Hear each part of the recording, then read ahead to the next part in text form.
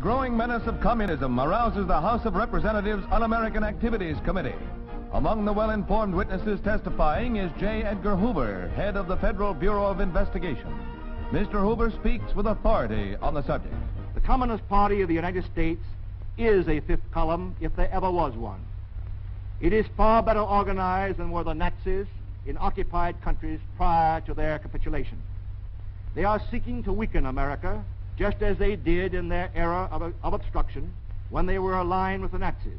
Their goal is the overthrow of our government. There is no doubt as to where a real communist loyalty rests. Their allegiance is to Russia, not the United States. Communism in reality is not a political party. It is a way of life, an evil and malignant way of life. It reveals a condition akin to disease that spreads like an epidemic. And like an epidemic, a quarantine is necessary to keep it from infecting this nation. Also appearing is former United States Ambassador to Russia, William C.Bullitt.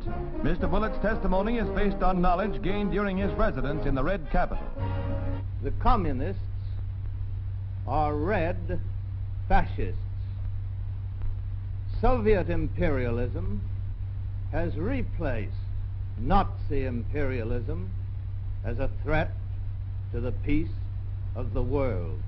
Hitler never succeeded in building up in the countries he intended to conquer instruments so powerful as Stalin's communist parties and their associated fellow travelers.